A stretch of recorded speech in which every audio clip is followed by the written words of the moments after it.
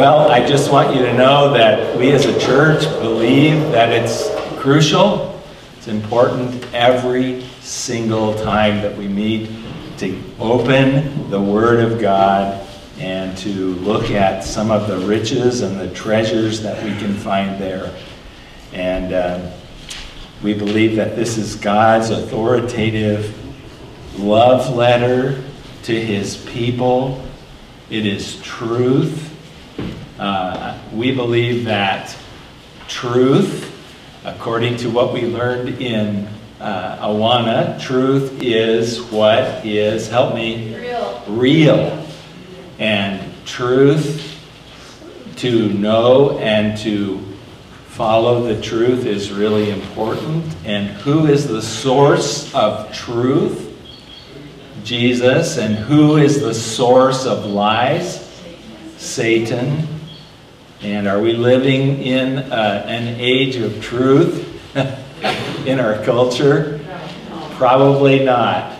So we get to be those who pay attention to God's truth.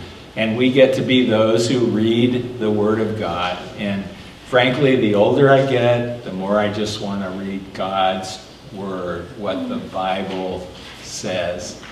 And we may not all agree on how it all fits together, the scope of redemption, how Genesis fits with Revelation, but that's okay. I just want to read and know and study the Word of God. So today, we're going to be looking at John chapter 12. And I don't know about kids going to children's church, so we got a few minutes. Do you want to go now? Oh, whenever. You can interrupt this, okay? It's no big deal. When it's time to go.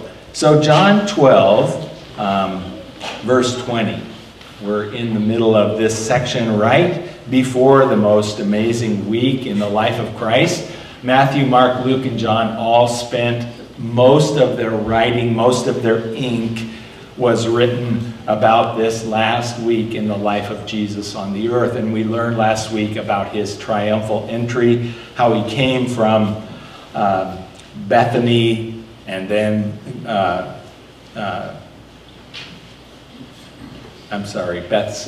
Bethphage, the next little village, and then rode into Jerusalem for his last time on the back of a donkey. And he rode into Jerusalem to the shouts and the greetings and the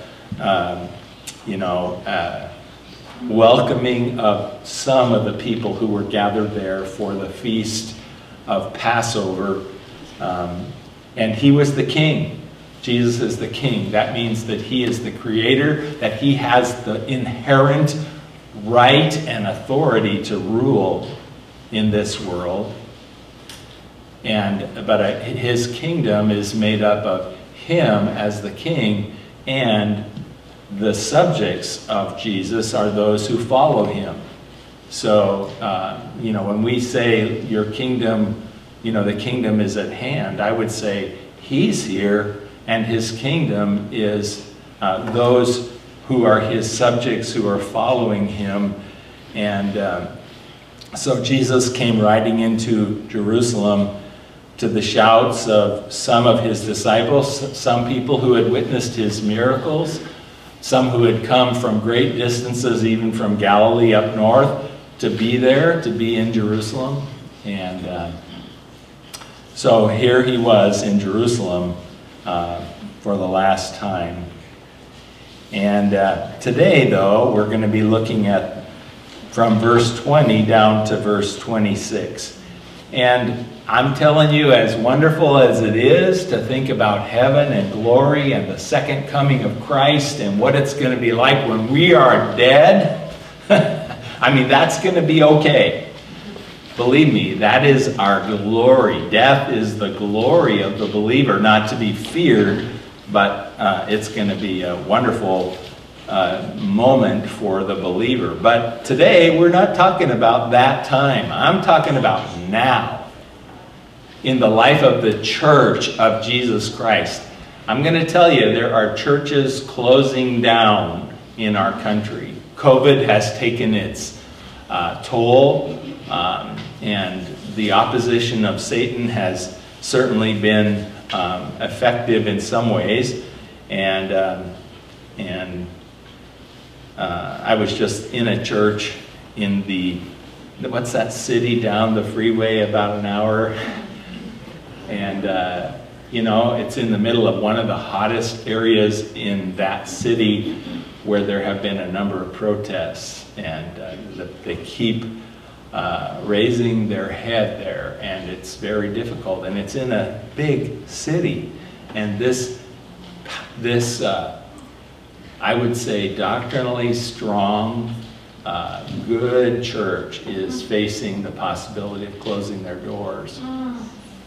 And here we are up in Winlock, a little ways north. And I wonder what our future is as a church, I really do. I think it depends a lot on what we deal with today.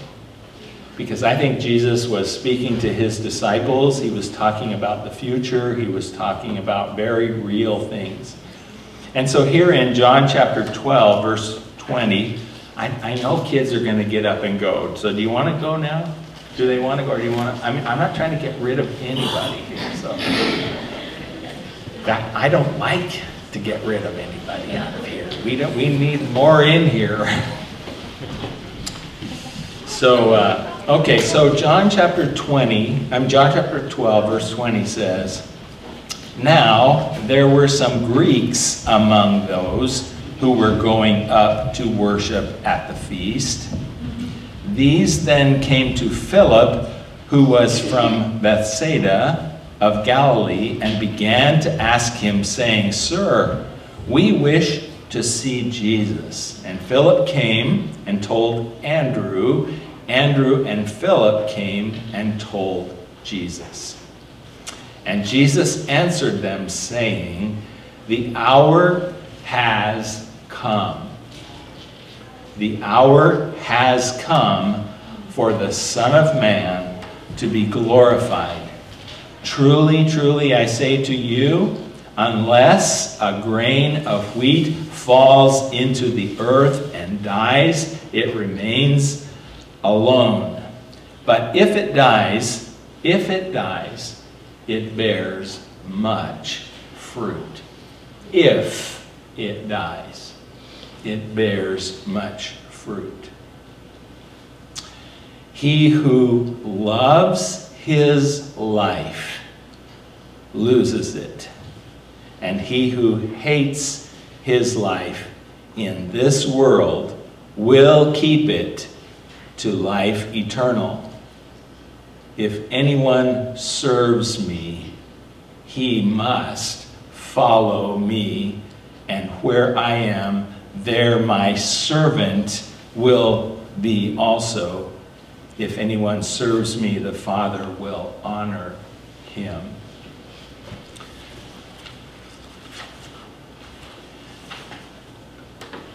Jesus said that his hour had come. And we have read over and over and over in the book of John. Jesus said in John 2:4, in John 7:6, 7:8, 7:30, 4:1, 4:23, 8:20, and then he will say in 13:1 and 17:1, he will say, "My hour has not come yet. My hour has not come. My hour has not come. It's not here yet." Okay? He says it over here, over and over, "My hour has not yet come. My time is not yet here. My time is not yet fully come." Over and over. But now, Jesus says, "My hour is here." And so this is an important thing. I want you to just flip over to 13, John 13, verse 1. We'll get there again in the future, but 13:1 says, "Now before the feast of the Passover, Jesus, knowing that his hour had come, that he would depart out of this world to the Father, and having loved his own, he loved them to the end." So Jesus, knowing that his hour had come. So we're looking at the time in Jesus' life when his hour had come. Okay, with me? Are you with me? Are you awake? Are you? Do you need to go get some coffee? No. You can if you want some, but anyway, the leaders, the leadership of Israel, have weighed in on Jesus. And they have decided, as leaders, as officials, to vote no. They have rejected him. And then they were trying to figure out what to do with Lazarus, with Exhibit A. Here's Lazarus, this guy, that Jesus, the one they hate, the one they had decided officially to put to death, the one that they were looking for so that they could seize him. And here's Lazarus, and he's the one. Everywhere Lazarus went, people were reminded of Jesus. And so he was Exhibit A. And so they had decided they have to put him to death because many of the Jews were going away. It says in chapter 12, verse 10, here's why the Pharisees were so struggling with this. Chapter 12 and verse 10, it says, but the chief priests planned to put Lazarus to death also, because on account of him, many of the Jews were going away and were believing in Jesus, and this was a threat to their place as a nation, their position as leaders in the country, and he was a threat. And so the Pharisees had given orders according to 1157 that if anyone finds him, that they would let him know where Jesus is so that they might seize him. And the Pharisees said to one another in 12:19, you see that you are not doing any good. Look, the world has gone after him. So he was a threat to the status quo. He was a threat to the leadership of the nation. And so today, we want to just look at this two basic ideas. I'm going to look at the setting first a little bit, and then I'm going to look at, this is small print, the finish line of Jesus' ministry. The climax, or the finish line of Jesus' ministry. And then I want us to look at the finish line of our ministry for him. Okay? That's all today. So the setting, we'll begin there in your yellow sheet there. First of all, it was Passover, so there was a lot of people, 2.5 million people perhaps, that had come to the area of Jerusalem to celebrate the Passover. And that was a normal thing. Jesus had been to 3 or 4 of those in his lifetime, that we know about. And so they came to the temple. And the temple was the center of the life of Israel. It was the place where all of Israel would gather. And then there's the mention of the Greeks being there. The Greeks were the ones who probably spoke Greek. So they got up in the morning and spoke Greek at the breakfast table. They were from, let's see, what did I put down here? They may have come from any part of the Greek-speaking world, possibly from a Greek city in Palestine. We don't know exactly, but they were Greeks. They were not Jews. They were Greeks who spoke Greek. And and in the New Testament, the word Greeks are just a reference to Greek-speaking Gentiles. And there's one in the New Testament that's very intriguing to me. I want you to turn with me real quickly to Acts chapter 10. I love this guy. He is kind of like one of those things that people can't quite put in a category. They can't quite figure him out because he's a Greek, he's a Gentile, and yet he has a deep heart for God. He has a deep interest in God. And so it's in Acts chapter 10, verse 1. I won't spend long here, but let's read what the Word of God says. So now there was a man in Caesarea, which is on the coast, northern coast of Israel, and he was named Cornelius, a centurion of what was called the Italian cohort. And all I'm going to say is, look what it says about him. He was a devout man and one who feared God with all of his household, and gave many alms to the Jewish people and prayed to God continually. And about the 9th hour of the day, he clearly saw in a vision an angel of God who had just come in and said to him, Cornelius, and fixing his gaze on him and being much alarmed, he said, "What is it, Lord?" "Kyrie, sir." And he said to him, "Your prayers and alms have ascended as a memorial before God. Now dispatch some men to Joppa and send for a man named Simon Peter, whose house is by the sea." And so you guys know the rest of the story. And eventually this centurion, who is not saved, not regenerate, not a believer, but at the same time, here he is, he's devout, he fears God, he gives alms, and in this story comes to a place where he is able to hear the Word of God, to hear the gospel and respond.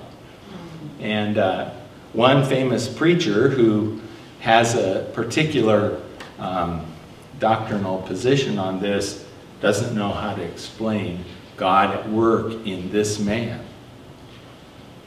It's just, I don't understand it. I don't know how to evaluate this. I'm just going to say, here's a man, a Greek, a Gentile, who was interested in God. So back in John chapter 12, you have these Greeks who are at the temple. And they would come to the temple, and they were not Jews. They were not officially fully Jewish people. They came to the temple to worship God there, and they belonged to the class of Gentile who attached themselves to the Jewish way of life and synagogue worship without becoming full proselytes or converts to Judaism. They're like the Ethiopian eunuch. Okay? The Ethiopian was a Gentile. He was from what country? Boy, that's a trick question. If you can't get that one, you guys are sleeping. So, what continent? Africa. Okay, there you go. So he was a Gentile, and he had come to Jerusalem to worship. But I tell you what about him. And any Greek, any Gentile who came into the temple to worship Yahweh, guess where they got to worship? In the court of the... No. Well, maybe that's... I'm just going to say the court of the Gentiles. So there was an inner place where the Jewish people, circumcised, the covenant people, could come and worship. And outside of that center place was the court of the Gentiles, and there were even signs there. And on the signs, they were basically saying, if you're a Gentile and you come in here to the inner Jewish area, you will be put to death. They called it the wall of partition. Anybody know what that refers to, by the way, in other Rusty? The dividing wall of partition. Anyway, that's what the wall was. It was a place where Greeks or Gentiles who came to worship in Jerusalem and to connect themselves with the God of Israel, they had a place where they could worship, but they couldn't go in further. And so it's interesting. I wrote this down. I found this out that there was a, let me see if I can find my notes here.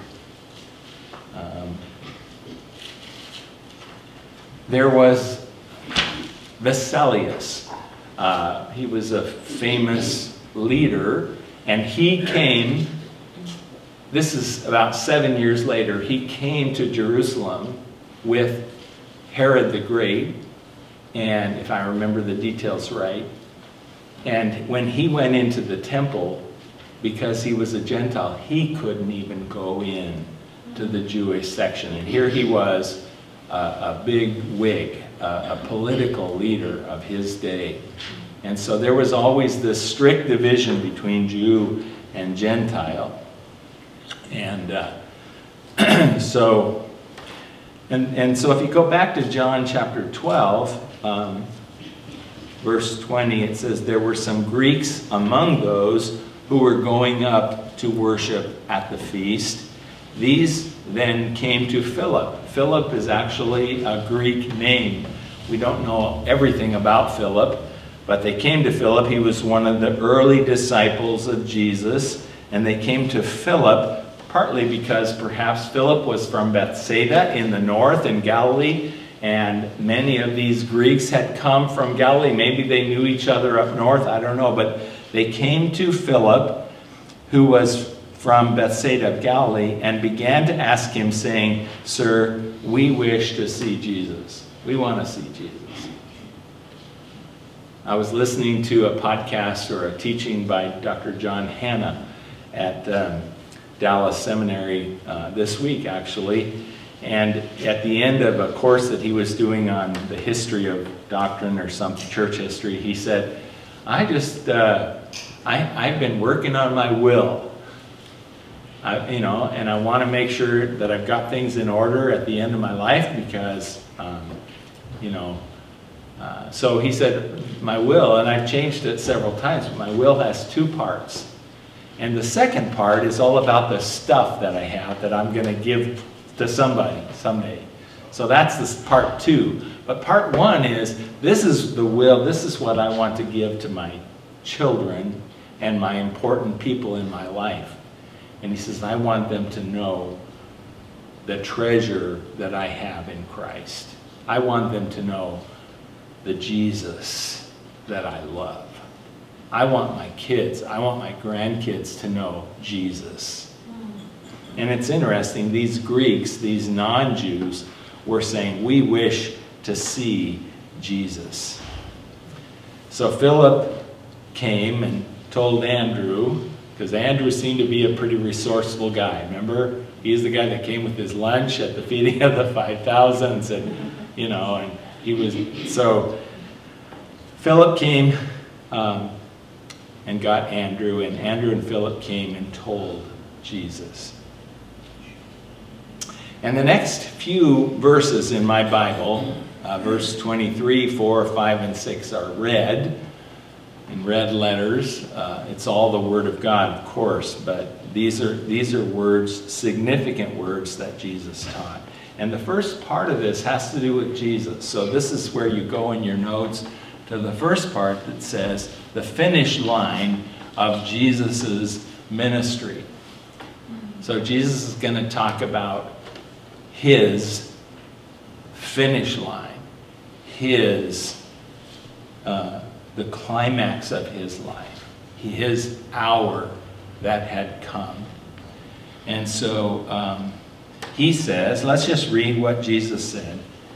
The hour has come, verse 23, for the Son of Man. That's how Jesus liked to talk about himself. That was the name he gave himself.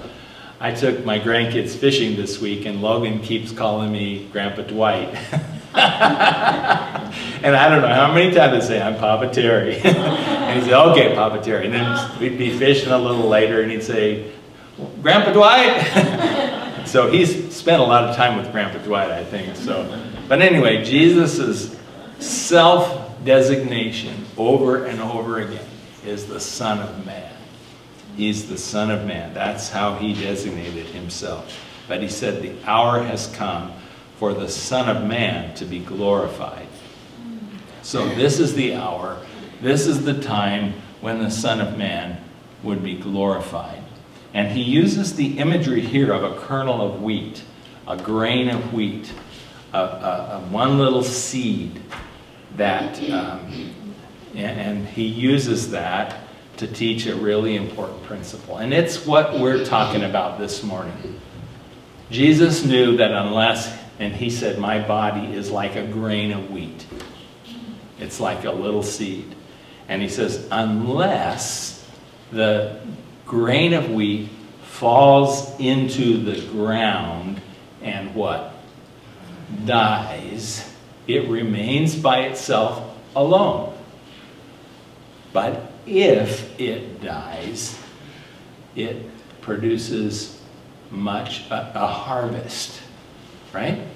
So that's what Jesus was teaching. He started to say, truly, truly, this is important. This is a principle. This is about my life. I say to you, unless a grain of wheat falls into the earth and dies, it remains alone. But if it dies, it bears much fruit. And there were those who loved Jesus who didn't want to see him die. They had other expectations for him.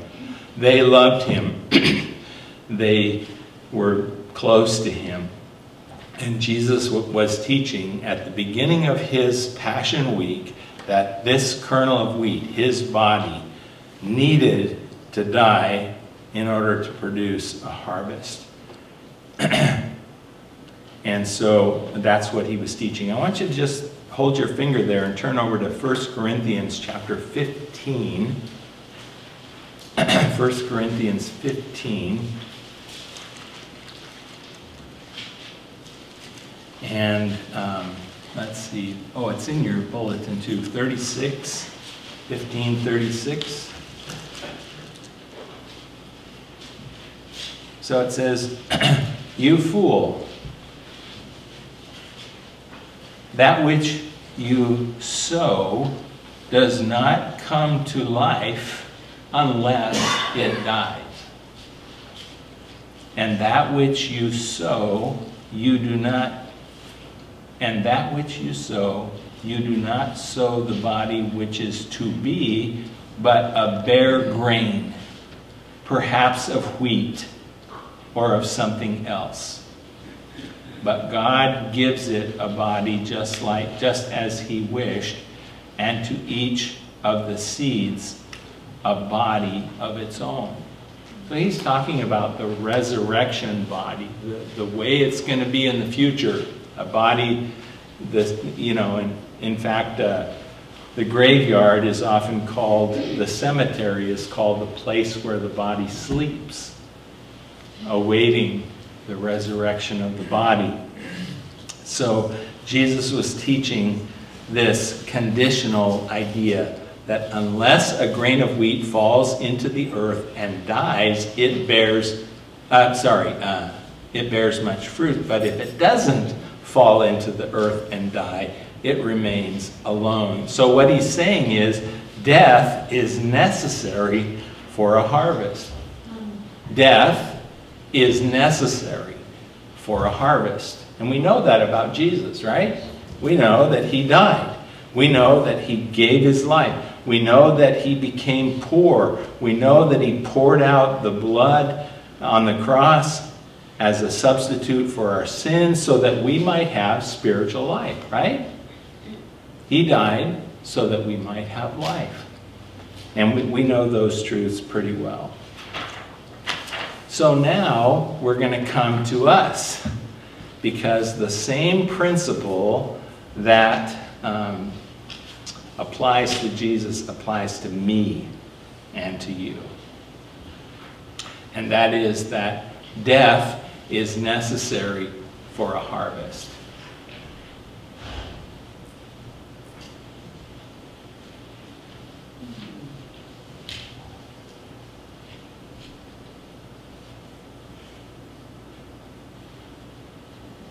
Death is necessary for a harvest in our lives. Oh, what do you mean? Do I have to go out and be a martyr? Well, there is truth that the blood of the martyrs is the seed of the church, that people die. Bruce Wilkinson told the story of going to South Africa. I hope I haven't told you this already, but if I did, just let it refresh. Okay. Well, he went to South Africa to preach and teach. He's a teacher. He just has a lot of crowds that come and listen to his teaching, and so he was in South Africa, and he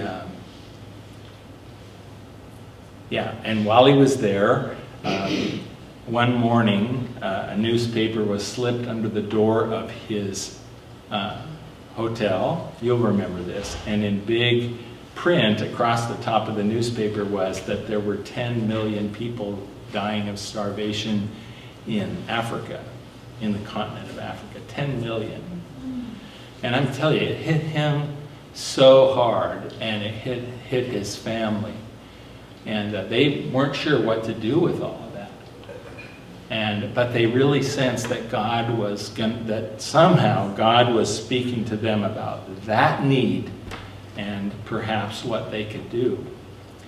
And so, and at the time, Bruce Wilkinson was living in the States. He was very happy here, had a wonderful ministry here.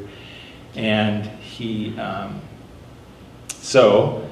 but one night, his son David was walking with him, and they were walking in some sort of an enclosed mall.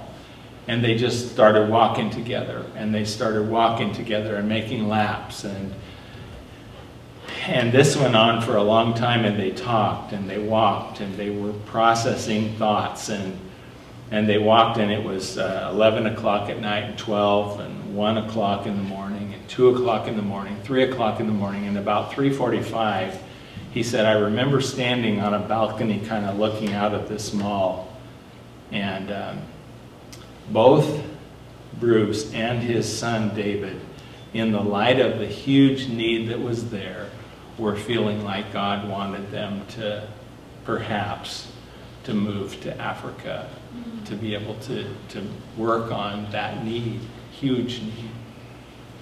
And so somehow or other that ended, and I think his family flew back to the States, but Bruce stayed there because he was going to Nigeria. And he was going to be speaking to 8,000 pastors in Nigeria. And the situation in Nigeria was tough because the radical Muslims were pushing down into Nigeria, and the pastors of the churches in Nigeria were either fleeing or, trying to figure out what to do. And what the leader who had invited Bruce Wilkinson to come had said is, if Nigeria falls, all of Africa will fall. And so in this conference, Bruce was speaking to 8,000 pastors, and he said to them at the end of his session, knowing the climate in the country, he said, if you are willing as a pastor to go back to your land, to your communities, to your churches, and to be faithful to the gospel, to be faithful to the Word of God, no matter what the cost, which in many cases would mean death. To be faithful to Christ would mean to become a martyr. And so at the end of his talk, he invited pastors who would like to make that commitment before God and say, I am willing to move back north, to continue to move in and preach and teach and pastor and shepherd and be God's man in my community, no matter what the cost. If you would like to do that, would you stand? And there was nobody standing at first. It was a big commitment. And so it was really quiet. And then one guy stood up, one pastor. And then another pastor stood up. And then they could hear people crying because they knew what it meant. And so then there were 10, and then there were 25, and then there were 100, and then there were 200, and then there were 300, and then there were 400, and then there was somewhere around 450. And all these pastors came forward, and what they were saying is, here's my life. Here is my very life. And they understood that harvest, and he had taught on this, that harvest comes many times in church history through death, through martyrdom. The blood of the saints is the seed of the church. That's kind of a well-known statement. And so after all these pastors came and stood there, the leader of the conference told them, okay, you guys go over here, and we've got some guys here who are going to train you and equip you and prepare you to go back and lead your churches, preach the Word of God, to be faithful to God in that setting. And then he asked Bruce Wilkinson to come with him, just to come with him. He wanted to talk to him. Now, yeah, I almost forgot the most important part. I said this last Sunday, I think that was it, that before they left South Africa, Bruce Wilkinson had taken his journal. He loves to journal. And he said, I've never done this in my life. I don't necessarily recommend it for everybody. But he said, I gave God a fleece. In fact, I gave him a whole list of fleeces. I don't know if you know the story of Gideon, but the fleece is, God, if you're in this, you're going to have to do this. And if you do this, then I'll do this. That's kind of what was going on. He made such a specific list. He said, I just wanted to make it impossible for God to do these things. So he wrote down, okay, God, if you want us as a family and a ministry to move to Africa, number one, you're going to have someone walk up to me, put their hand on my shoulder, and say these exact words. Bruce, God's anointing is on you, and you need to move to Africa. That was the first thing. The second thing was, the king of Nigeria must invite me to lunch at his palace. And there were 3 or 4, I don't know how many other ones. So after this meeting, when 400 and some pastors came forward to commit themselves to the service of the King, Jesus, the leader of the conference took him aside toward his house, and on the way over, he said we were standing on a gravel road, and that man stopped and said, Bruce, and he put his hands on his shoulder, and he said, word for word, this is a miracle what happened today. This is not just a great thing. This is not just an amazing thing. This was a movement of God. And he said, Bruce, God's anointing is on you. And we believe you need to move to Africa. That was one thing. And then, I don't know this whole story, but he got invited to the king's place for lunch, and now they live in Africa because they believe God told them to go there. And that's all part of this thing of being willing to die and to give up in order to gain something more. And I believe that the church in our country, and not you guys, but the church and me, my life, I have been so grappling with this. My wife and I have sat down and grappled with this whole idea of when Jesus says, would you be willing to give up? Would you be willing to hate? Not hate in the sense that we normally take hate, but would you be willing to love me, Jesus, more than your spouse, and more than your kids, and more than your grandkids? That's what Jesus said, unless we forsake those relationships. And I don't think he's calling us to love them any less, but he's saying, unless you forsake them and love me with all your heart, you cannot be my disciple. And I'm not saying today, at the end of the service, we're just going to have this transformation of the body of Christ here. Some of these decisions take us a long time. But the choices are, I believe, that we can be infants, we can be spiritual pygmies, spiritual babies, and never make those tough decisions of the heart where we will become fruitful for God.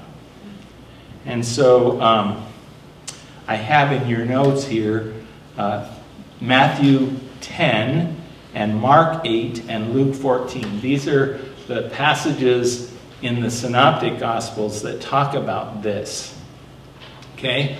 But here's what you and I have to grapple with. And I'm planning on teaching through this, leading us through a study on this in September. But it's going to be this idea of surrender to Christ and what it means. By the mercies of God, I urge you therefore, brethren, to present your bodies a living sacrifice, and what that means and what it means for the church. God is not calling us to comfort.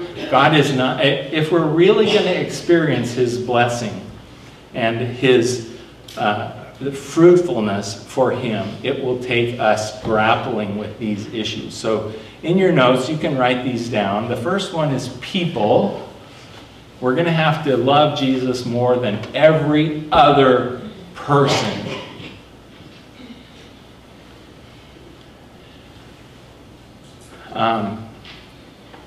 When Kathy and I left seminary and we came back to Winlock, a big reason, I mean, other than the fact that we were here before and we knew people here and we loved people here and we were invited back, but one of the reasons we came back here was because my parents live in Seattle. Now, I think we did the right thing. I think we did what God wanted us to do. But I think with what I understand now, if I was able to say, Jesus, if you want me to be a pastor in Southern California, or God forbid, Texas, or just kidding, Rusty, just kidding, or Georgia, or in Canada or someplace else, would I be willing to go and leave, even to separate from people I love for the sake of Christ? That's a huge discipleship issue. And I guarantee you, when Bruce and his family moved to Africa, it involved people and being willing to love God more than people in his life here. So, just an idea. The second thing you can write down there is possessions. This is where, I was just joking earlier when I read this, but it really has to do with we accumulate a lot of possessions in our life.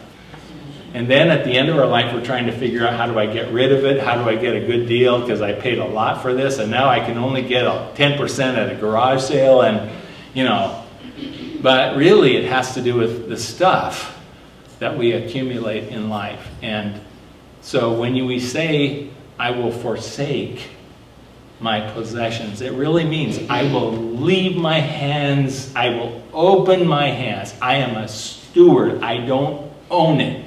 I don't own anything. I don't own, God forbid, my 401k, my retirement, my pension. I don't own it. And if God, who loves me and loves the kingdom, says, You need to get rid of it. You need to let go of it and give it. I will give it. Now, it's one thing to say, I'll give a little bit, but to really say, I'm releasing my ownership of all of it. I'm going to trust you, and if you tell me to give it away, it's okay. That's a huge thing. And there are people who end up dying with all kinds of resources, all kinds of money, all kinds of money that they've accumulated their whole life. And I tell you, they're going to go into heaven poor, spiritually poor. I'm not trying to get money out of anyone here. I'm saying that we need to grapple with the idea when Jesus said, if we don't forsake our stuff, we'll never... Anyway, the third one is place. And whenever I preach on this, I'm always afraid people are going to just head for the exits and go to the airport and we're gone and we won't see you again. But if God tells you, if God says, this is where I am, and Lord, you're the Lord, and if you want me to move, if you want to move me, if you want to move me to Africa, it's okay. I'm just going to, I am where I am, and as a disciple of Jesus, if you move me, I'm going to go. I'm willing to go if you say, the anointing of God is on you, and God wants you to move to Wenatchee. I'm not sure. That's a discipleship issue. That's following Jesus with your whole heart. The next one is position. I have a position. I have a position in my business. I have a position in my company. I have a position in the church. I have a position somewhere. And being willing to release that and let God be God. And then perhaps the last one that we struggle with the most is our priorities. And this is where we have to decide. You have to decide. God's people have to come if they want to be fruitful, if they want to be used by God, if they want to see a harvest. It requires a decision of a disciple who says, I will rearrange my priorities. My priority is not going to be fishing. And again, sometimes this kind of stuff takes years. It's not going to be hunting, Jerry. Say what? Well, I mean, I could have you tell your hunting story and how long it took God to, help you with that priority, Anyway, I don't want to speak out of turn here.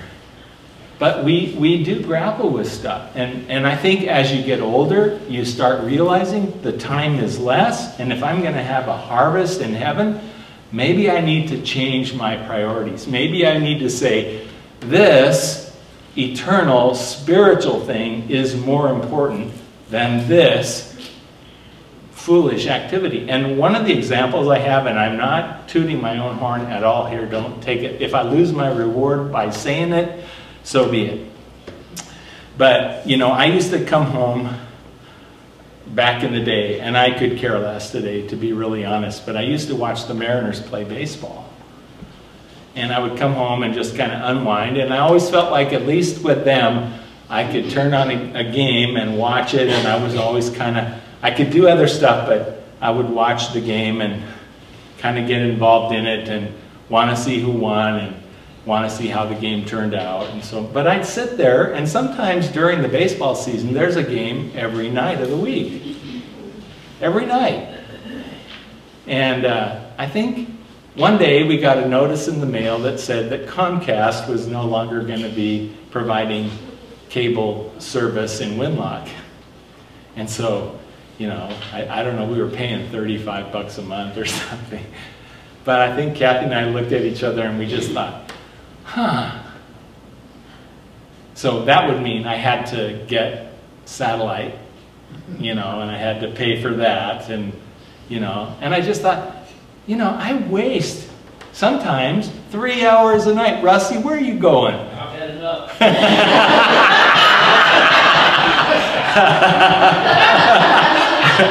Well, we have too. Just kidding.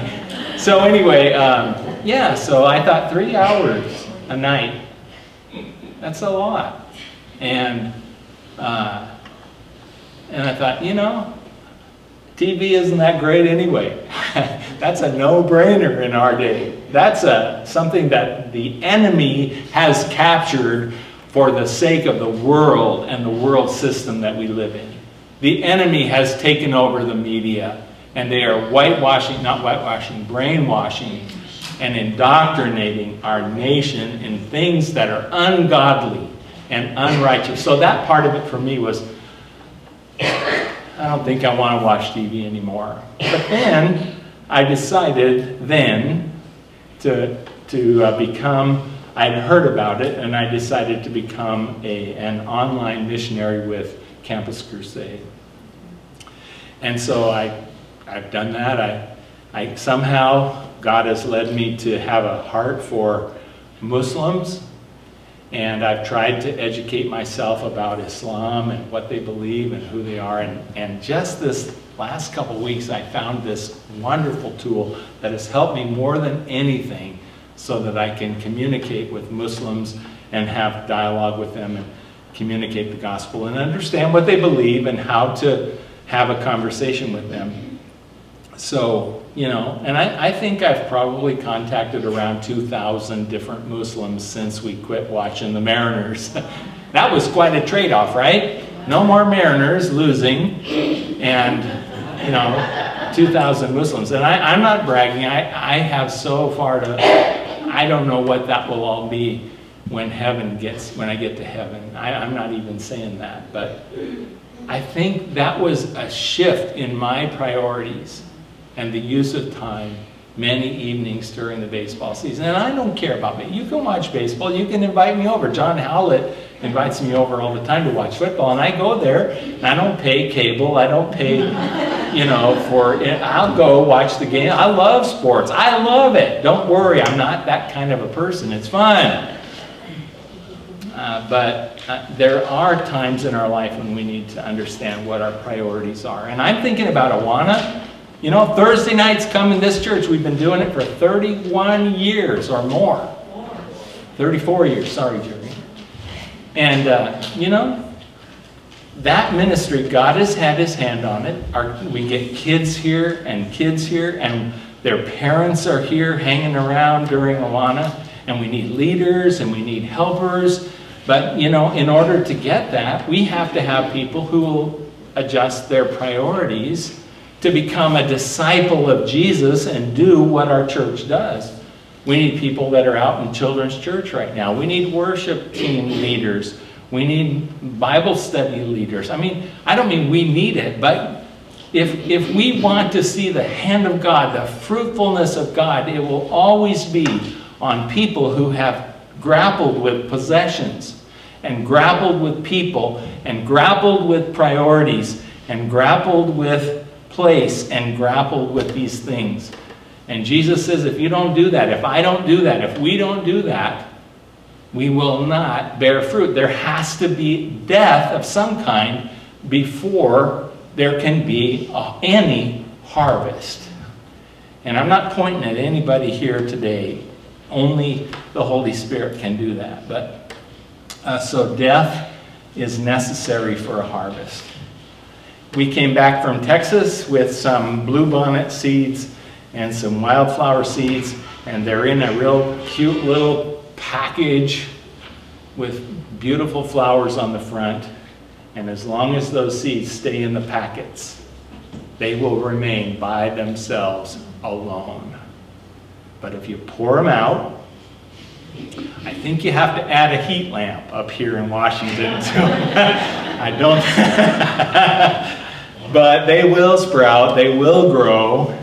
There will only be a harvest if those seeds get poured out and planted in the ground and die. And God calls his church to die. God calls me to die.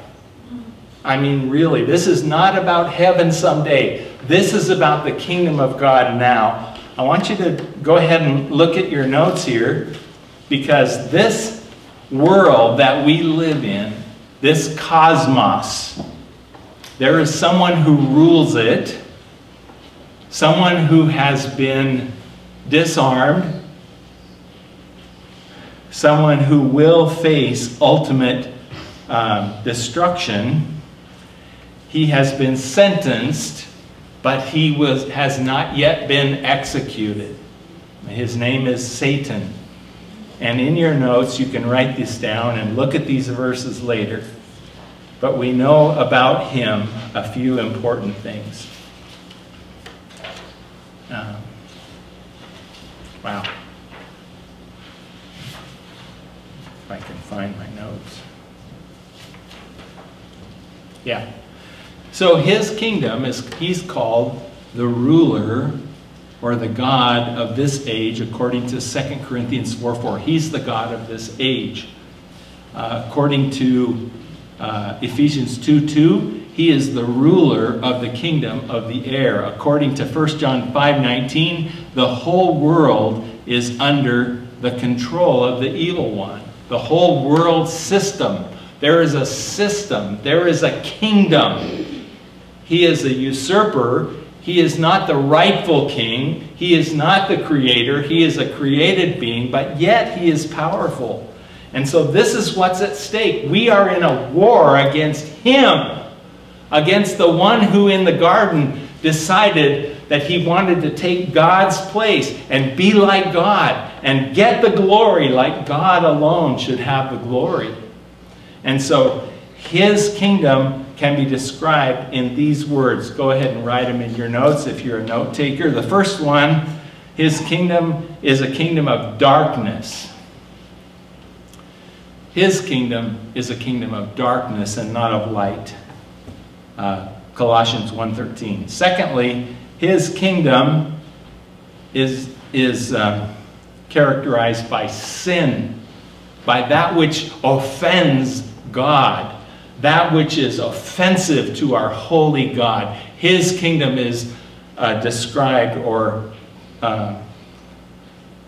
has to do with sin. The third word is the word deceit. He is the deceiver. He is the one who is the source of lies. He is the one who speaks that which is not true. And number 4, ungodliness.